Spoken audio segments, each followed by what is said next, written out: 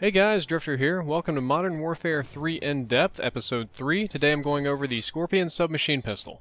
The Skorpion machine pistol is available at level 36, and just a little bit of fair and honest history about this weapon. This review might be somewhat biased because the Skorpion has been my favorite weapon in every Call of Duty game that it's been featured in, which thus far has only been Call of Duty 4 and Call of Duty Black Ops.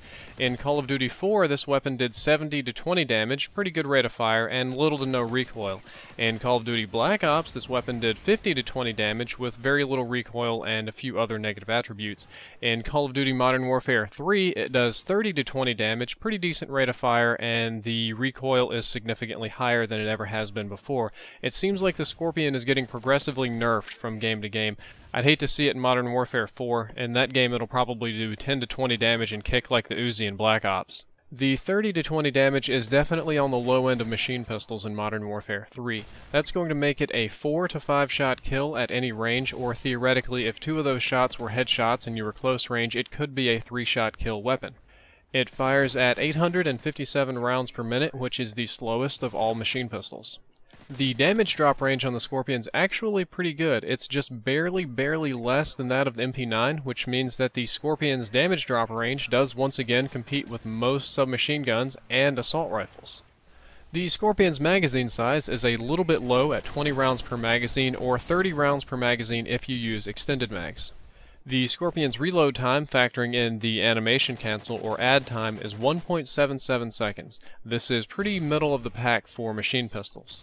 Its raise and drop times are also middle of the pack at 0.66 and 0.42 seconds respectively.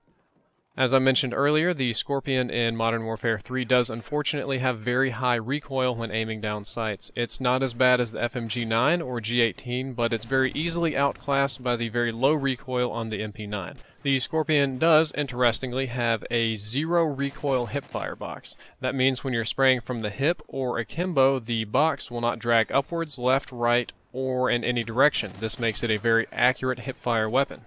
I'm going to recommend against using any sort of holographic or red dot sights. Unfortunately, the Skorpion's recoil is so heavy that, like the FMG9, these sights really don't help the weapon in any way. In the case of the holographic sight, the bulkiness of the sight can actually block your view of the target even more and make this weapon even more difficult to use as opposed to having no attachments. The silencer is one of a few acceptable attachments for the Skorpion. The Skorpion's iron sights are a little bit bulky, a little bit difficult to use, and the muzzle flash without a silencer can make them incredibly difficult to use. The silencer gets rid of that muzzle flash and makes your iron sights much more usable. Also, because the Skorpion has very long range, but very high recoil, the range at which you're going to be using the Skorpion won't be significantly affected by the addition of a silencer. Extended mags is another acceptable attachment. If you plan on aiming down sights or using this at long range, I would say the extended mags aren't going to help you because of the muzzle flash and the recoil. However, if you plan on just using hipfire and spraying your enemy to death, the extended mags will give you an additional amount of spray time. Even though I'm known for being the dual Skorpion guy in Call of Duty Black Ops and I have an affinity for dual-wielding weapons, I can tell you with absolutely no bias that the best attachment on the Skorpion, and truly the only logical attachment for this weapon, is akimbo. The Skorpion is outclassed by every other machine pistol in every way in terms of damage, rate of fire, range, reload, raise time. Everything else there is a better machine pistol. However, the Skorpion has no recoil on its hipfire box. Its hipfire box sits perfectly still. It doesn't drag up, it doesn't drag to the side, it doesn't wobble around or anything. The FMG9, G18s, MP9, they all have higher rates of fire damage per second, so when you use them akimbo, at close range, yes, you will be able to kill people faster.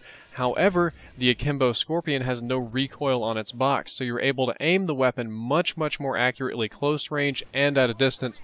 I believe that this increased accuracy will result in more kills and faster kills because you'll be able to get all of your bullets on target without having to worry about the recoil on the hipfire box. The Akimbo Skorpions best complement any class with Steady Aim Pro. Steady Aim Pro is going to make your Skorpions about 40% more accurate, because typically in Call of Duty's past, that's how much it's tightened up the hipfire box. I don't know exactly how much it does in Modern Warfare 3, but I would assume that it would be similar. And if you have Pro, you can fire them faster after running. So any class with Steady Aim Pro, this is probably going to be your secondary of choice if it's a close range class.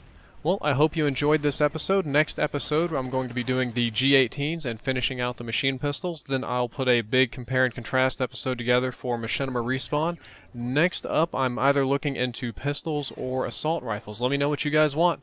Drifter out.